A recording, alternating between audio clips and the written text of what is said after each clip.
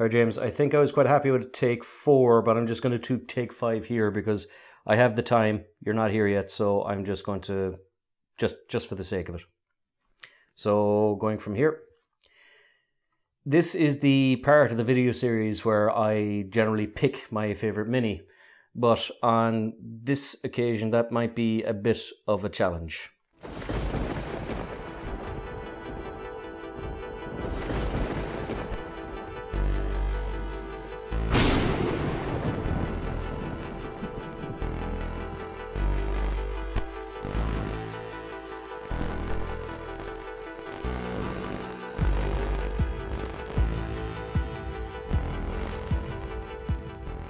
Hello and welcome to The Lucky Roll, an eclectic channel for eclectic games, and today we're going to be doing issues 81 to 90 and the final episode of the Warhammer Imperium magazine from Hachette collection.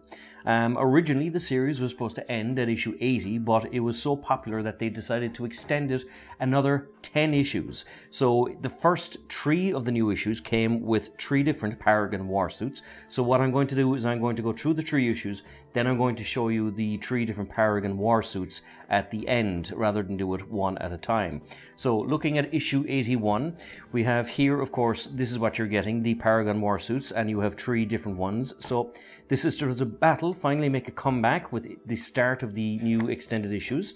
We have a new story which is set on a place called Celeria, which is basically to do with Slanesh, the god of passions, excess and lust, and it has a little bit of aspect here with the Emperor's children, and in particular the Noise Marine. So there's a little story there. You have the how to build guide for the first of the Paragon warsuits. You have the how to paint guide for the first of the Paragon warsuits, and of course you have here the stats for the same. It also comes into what's called Campaign 2. Now you might be wondering, why is Campaign 2 here instead of Campaign 1? Because Campaign 1 is in a later issue, but it of course uses the new minis that you're getting, and you have different campaign markers. Issue 82 of course comes with the second of the 3 Paragon warsuits, and it comes into what's called a new war zone, which is Obolus and Lilac, and phase 3 of the same. You also get a little bit of information on the Aldari and their specific craft worlds. You have a very interesting story called War of Faith, which basically has zealots on both sides. So you have the Sisters of Battle on one side and the Word Bearers, which would be the Chaos equivalent, on the other. So quite an interesting little story, this one. You have the how to build guide. You have the how to paint guide for the second one. Now these do come with variant builds, so you can kind of arm them with a mace or a sword depending on what you wish. And the third campaign here is the Battle of Tragus, and of course here you also have a little additional insert, which is Campaign 1, which is the mission pack for the latest issues. And finally we have here 83, which is the last of the Paragon warsuits, which has the Paragon Superior. So she would be the leader of the Paragon warsuits, the section leader. So it starts off with the Warzone, Obolus and Lilac, phase 4. It goes a little bit more to the Aldari with their mythology. And you have, of course, a short story with the actual Aldari. So that's a kind of a nice little way to end off that new little bit of information. You have the how to build guide, of course, for the Paragon Superior, and how to paint the Paragon Superior. And of course, it comes here as well into Campaign 4. So despite being in issue 3, you actually have 4 little campaigns for these issues. So let's check out the actual models themselves. So these are the Paragon warsuits, and although they look amazing and stand out in the battlefield really well, they are very flimsy to put together. I actually had quite a hard time putting these together, and I'm glad they came in 3 separate issues because it gave me time to work on them. Very bitty, very fiddly, but nevertheless very impressive looking. I mean, these are gorgeous kind of warsuits. So this is the one that you get in issue 81. This is the one that you get in issue 82, and as you can see, you do have various armaments. So I have a bolter here and a heavy bolter, and you have a sword and a mace. So of course this Sister of Battle has her helm on, so she's obviously concerned about not being headshot, but they are, again, very impressive looking things. And this, of course, is the Paragon Superior, whose rank, of course, can be denoted by her symbol here on her chest and her kind of her red eye, and also the fact that she has, I think, a flamer here along with a more elaborate sword type than the previous model. So she of course is the section leader of the Paragon Warsuits, and were, like I said, fun to build, but I'm glad it was spread out over 3 issues because they were quite bitty, and I have to be honest, I don't know if I would ever supplement the force unless they were extremely useful, because it verged, the hobby time in this verged from a little bit from a chore to a joy. Joy certainly when I had them all done and dusted, but a bit of a chore because they were difficult to put together. Regardless, that was issues 81 to 83. Issue 84 comes with the Skitarii Field Marshal, a singular mini, but nevertheless he is basically a field commander. So he's someone that would be leading your Skitarii forces on the field, and he has some very interesting kit with him, including a control stave, a servo skull, enhanced bionics, and a radium serpentia, which basically fires irradiated ammunition. So he's not out there unarmed or undefended by any means. He can hold his ground. It comes into the lore, adds onto the Eldari, so it gives you some more information on them, and a very interesting little story with the Mechanicus and the Tyranids, which, given that 10th edition is just around the corner, is a nice little appetite whetter for what's coming. You also have the how to build guide for the Skitarii Marshal and how to paint guide for the Skitarii Marshal. It also gives you some Adeptus Mechanicus rules and Warlord traits, given that you now have a effective Warlord here.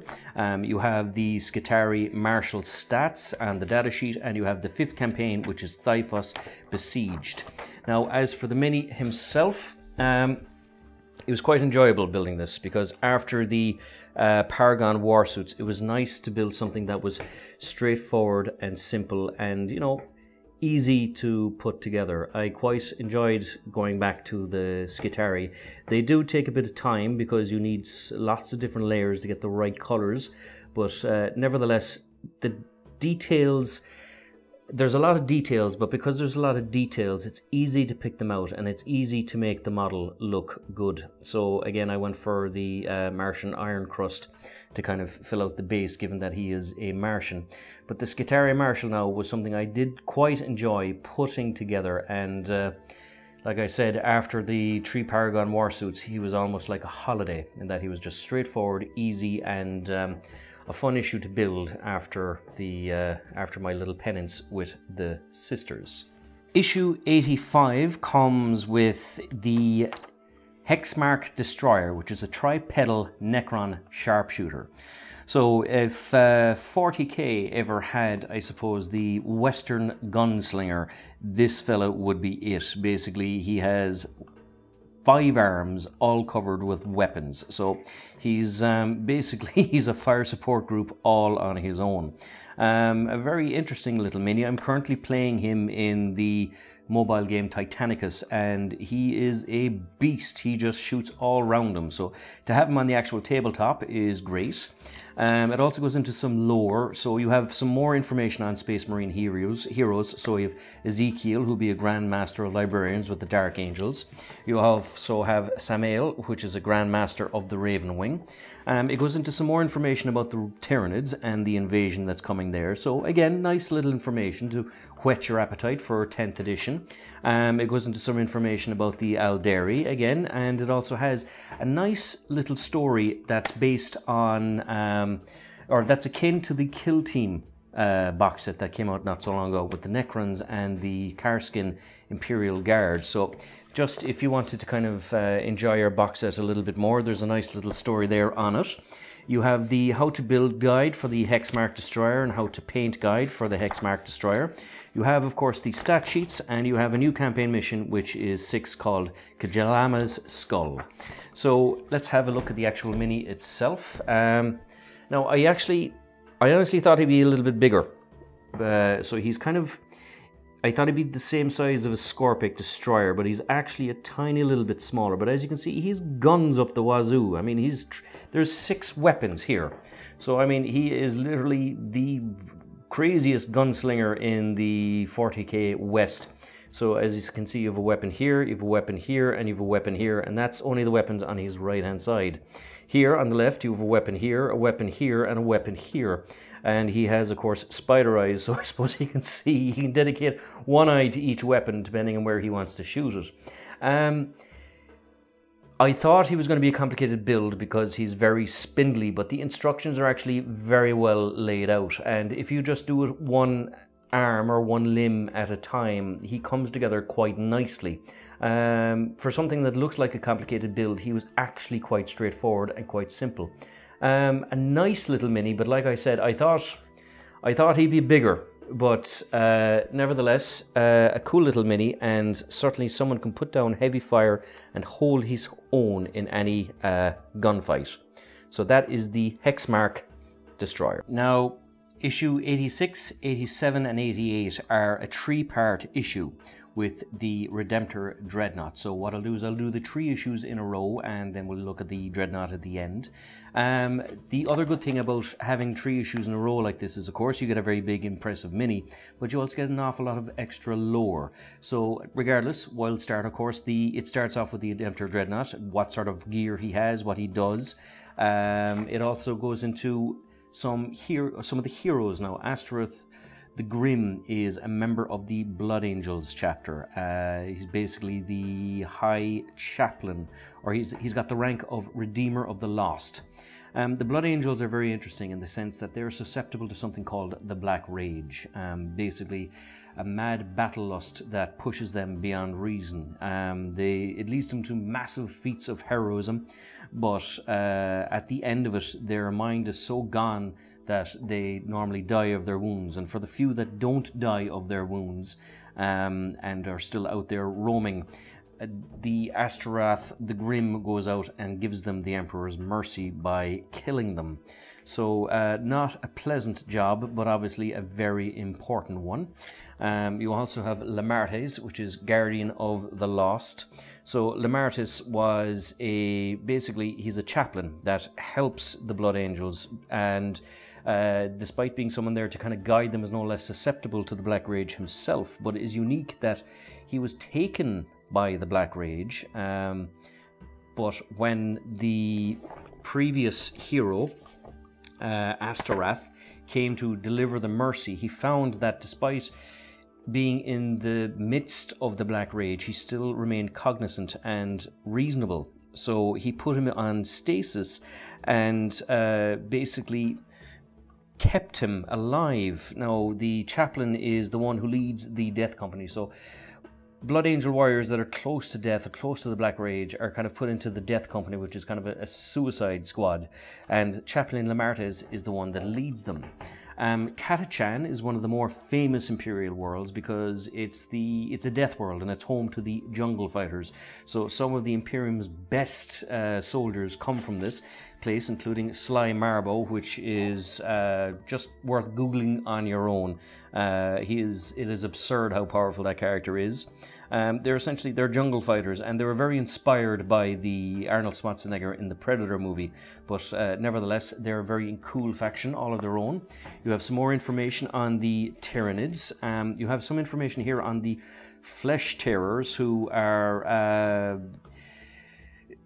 how do I put it? The Blood Angels get angry. These guys get even angrier and are even more susceptible to the Black Rage than many of the others. You have here information as well. The devastation of Baal, which was when High Fleet Leviathan came upon the northern reaches. And you have here a very interesting story on the Catachan death world called Green Hell. So, of course, it's the orcs against the Catachan jungle fighters. And a good little story, quite a nice one. And, of course, you have some of the more famous images. So, as you can see here, it is very kind of jungle warfare, Vietnam, Arnold Schwarzenegger, Predator type inspiration to these things. But, nevertheless, pretty cool. You have, of course, the stats of the Redemptor Dreadnought, and you have the campaign mission, which is Megaria. And that is the issue of 86. Now, issue 87 would be the second part of the Redemptor Dreadnought, but it goes into even more lore because it has room to give it to. And what it focuses on is the Sabbath worlds. Now, in particular, the Sabbath Worlds are a crusade made famous by Gaunt's ghosts and Colonel Commissar Gaunt. And I have a particular graw, which is the Irish word for love, for these stories, because it's written by one of my favourite authors, a man called Dan Abnett, who not only writes novels, but he also wrote a whole load of stories for a comic book collection that I've collected since I was a child called 2000 AD. He's very famous characters such as Sinister Dexter, a whole heap of incredible work behind this author. But one of his favourites, of course, are Gaunt's Ghosts, which have a huge story. And these are also particularly resonate with me because they're very Celtic based.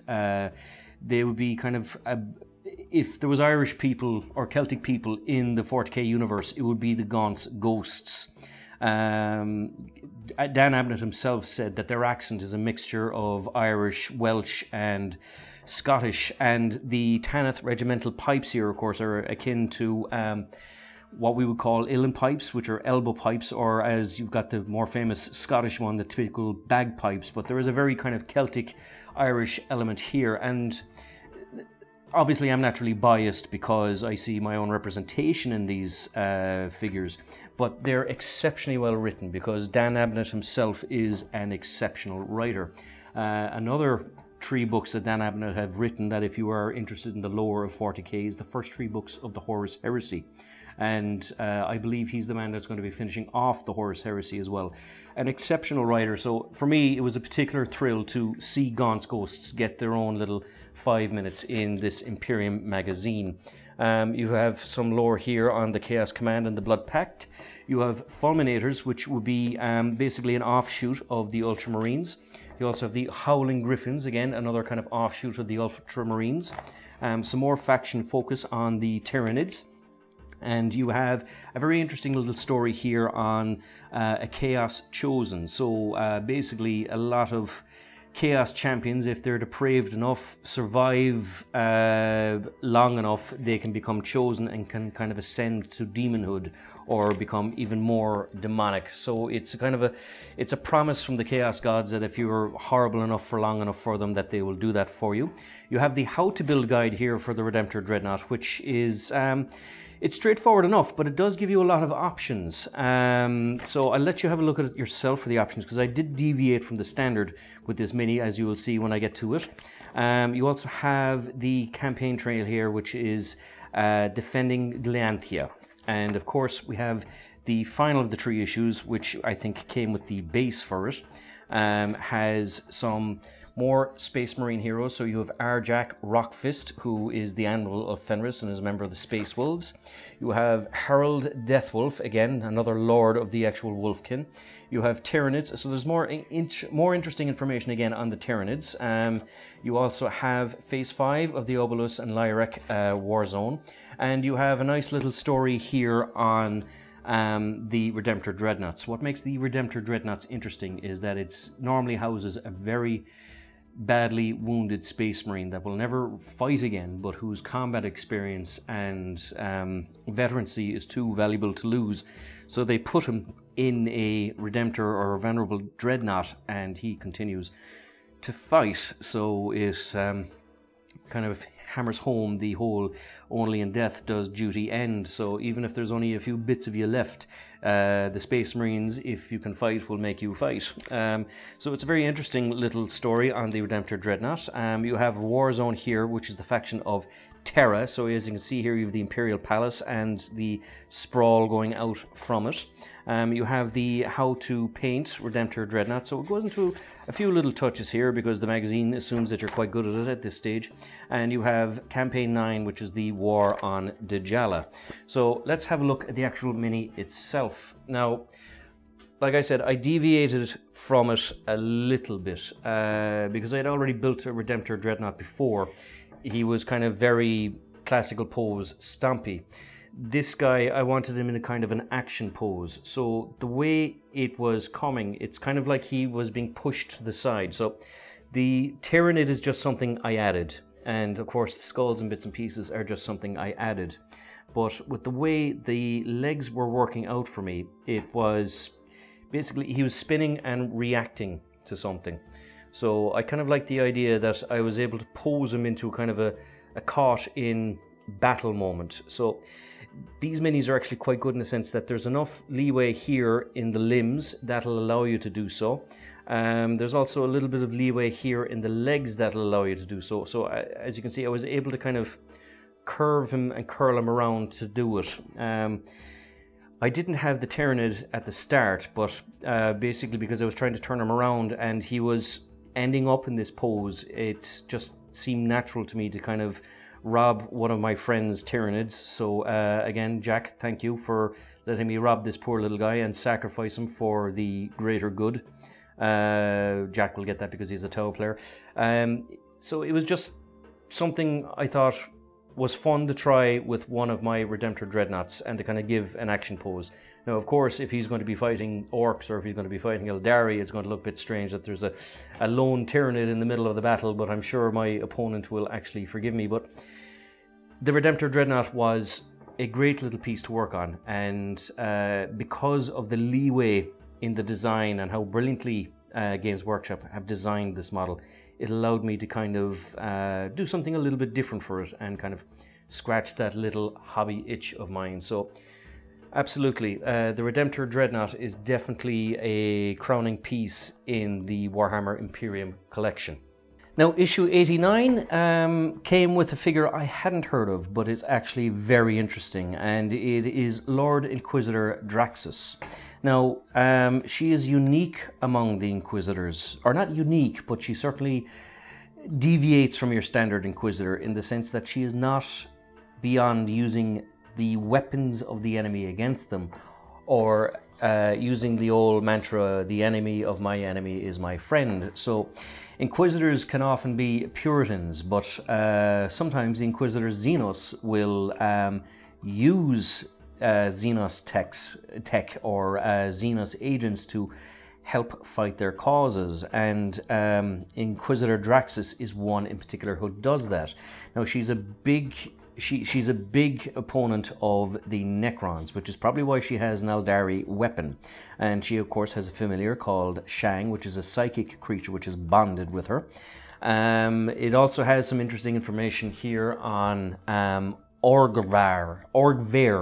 Sorry, forgive my pronunciation, but it's a war zone which focuses on the Leagues of Votann. So it's nice to have a little bit of lore here in this magazine. So especially since the Leagues of Votann, I think, came out after Warhammer Imperium was launched. So it's good that with these extra 10 issues, they're able to touch on them. You have, of course, here a story about Lord Inquisitor Draxus, which is a nice, interesting, long little story and kind of justifies the lovely little mini you've just gotten. It has a how to build section and, of course, a how to paint section, and it, of course, has her data sheet here. So she has a few interesting little rules, and she's also a psyker, so quite a cool little character. There's a little tutorial on how to use her in terms of using grenades and to dominate. And the mission is called a Void Battle, where, of course, she's facing off against some of the Necrons. So I have her here, and she was an interesting mini to paint because I had never heard of the character before. But thanks to Warhammer Imperium, I was able to read up on her a little bit. A very interesting little character. As you can see, she has a kind of a Xenos skull here. You have the familiar here at the side. Now, I tried to use the contrast paint for him to what I thought was kind of limited success. I'm not a big fan of the contrast paints because even though it does make the work quite quick, it can be a bit random in the way it does. So unfortunately, I do honestly think I could have done a better job with her. But nevertheless, she was a cool little mini, something that I would never have in my collection if it wasn't for Warhammer Imperium.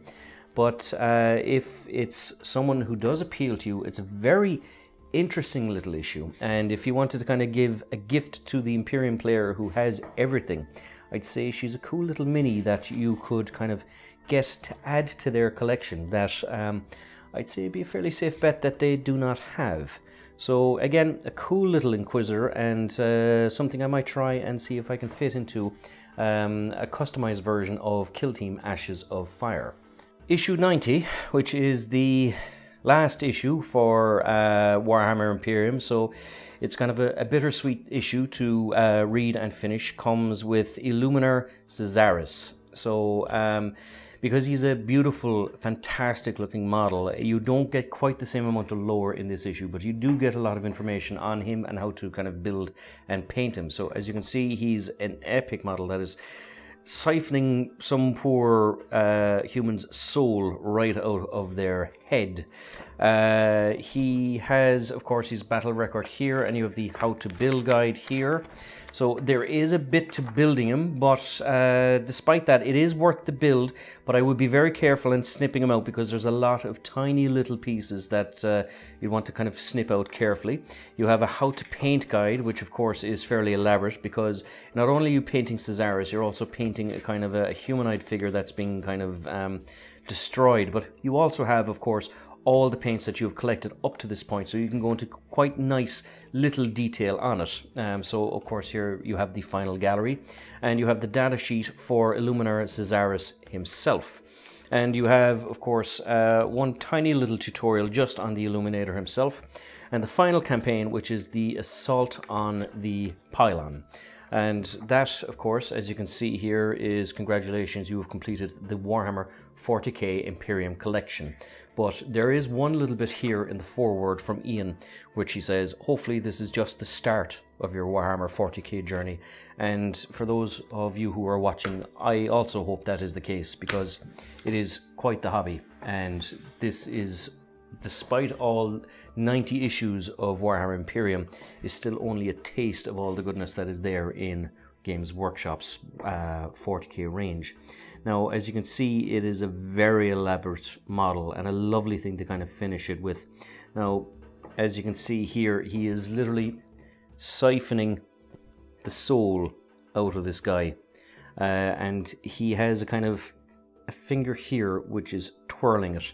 So it is a very beautiful little set piece, and he's a very kind of intimidating model, which I thought would be difficult to put together, but again, Games Workshop did an excellent job in designing this. So it's a very step-by-step instruction, but it does come together very nicely. I would be very careful, especially in clipping this bit out, because that is very frail, and I would also certainly very slowly build him, because he is an epic model that deserves a lot of time. I mean, he comes with some very elaborate bases here as well. So, I mean, this is definitely a kind of a centerpiece model for your Necron army.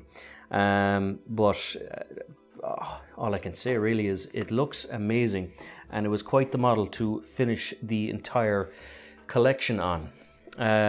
Speaking of which, I still have to choose my favorite model from the issues, so bear with me 1 second, please. This is the part of the video series where I generally pick my favorite mini, but on this occasion that might be a bit of a challenge. Everything you see here is what you get in the magazine, and even at that, I don't have enough room on my table to show absolutely everything that we have. There's still some terrain here tucked away in the corner. This, my friends, is the culmination over a year and a half's work, over 90 issues. As you can see, you have all the Necrons here, you have the Ultramarines here, you have the Sisters of Battle here, and a smattering of Skitarii here, including all the terrain that you get there in the background. It's been quite the journey. It's been a great project to kind of pursue and do, because trying to get these videos out gave me an impetus to ensure that I stayed on top of the collection, and to ensure that I stayed on top of my painting, and to put aside hobby time every week, which has actually coincidentally been quite good for me as a person, because hobby time is always time that you take for yourself and allows you to kind of work away life's stresses by fixating on something that's fun. In terms of picking a mini, that would be very difficult, because there's so many wonderful little things here on offer with this magazine series. One in particular is this. this was the fourth time I was painting this particular terrain, and I was actually quite sick of painting it. But there was a paint guide in the magazine which showed you how to do this kind of rusted, dilapidated, water damaged effect, and it turned something that was what I had perceived as a chore, the fourth kind of one of these terrain pieces to paint, into something that was fun and that kind of grew me as a painter, because I got to try something new and completely different and was quite quick. So this piece was a highlight of the collection for me, just in terms of that the paint guide with this collection was so good that it kind of encouraged me and got me to do that. Other really fun little pieces, of course, would have been this character with the Skitarii. The Skitarii in general, normally I would only have ever painted Ultramarines, so this collection of course forced me into painting other Imperial armies, and the Skitarii in particular are just amazing models. They really are incredible in terms of their detail, in terms of the variety, the kind of the weird Wild West vibe with some of their lever rifles and kind of robotic horses, things like that, and the kind of the robes and the kind of the religious mechanical fervor that they have. It's a great army with a great kind of lore and background, and I have to say that it was thanks to this magazine series that I finally started painting them and building them, and I think that if I do expand my Imperial army beyond Ultramarines, it'll probably be in the direction of the Skitarii. Now, that said, I also want to make a note of the Sisters of Battle, and this many in particular. Especially as an Irish Catholic, you have a kind of an inbuilt fear of nuns and kind of religious zealotry, but just this model in particular, I remember just the design of it, the brilliance, the sculpting skill that they were able to sculpt a model that is literally running in perpetual motion, running really forward, and still works as a tabletop piece. I mean, this poor guy is some sort of guy who's sinned, so I think he was a heretic, and what the sisters do if they show mercy is they'll hook some of the heretics up to these penitent engines and send them off into battle so that they can kind of redeem themselves for the emperor. But I remember this particular piece was just, it was quite frankly, it was an amazing thing to build and paint, and I just marveled at the design of it. The sisters, of course, are stunning models, but I found them very difficult. I think these models deserved a better painter than me, but nevertheless they are an incredible army, and that I can see why they're so very, very popular. In terms of the Necrons are interesting because I never ever would have collected a Necron army, except it was part of this magazine. But now that I have them, I'm delighted with them. Some of the design of them, like this one in particular now, I love the shields. The magazine comes with alternative builds, so on this one in particular, they're all supposed to be built with kind of staves like this. So I kept the leader as the one holding the actual stave, but the shields just looked so cool. I could not help myself but actually build them. So I built the minions with the actual shields, and I left the leader with the stave. But it's not just them. If I had to pick an infantry unit from the Necrons, it would be the flayed ones. I remember these near the start of the series, and they were just great fun to paint. Like, I mean, they're hideous. They're Necrons that just adorn themselves with the skin of their enemies. Even the other Necrons think they're kind of creepy, but there's a very Edward Scissorhands kind of weird vibe to these things. But the flayed ones in particular, I had great fun in painting and just kind of adorning with blood.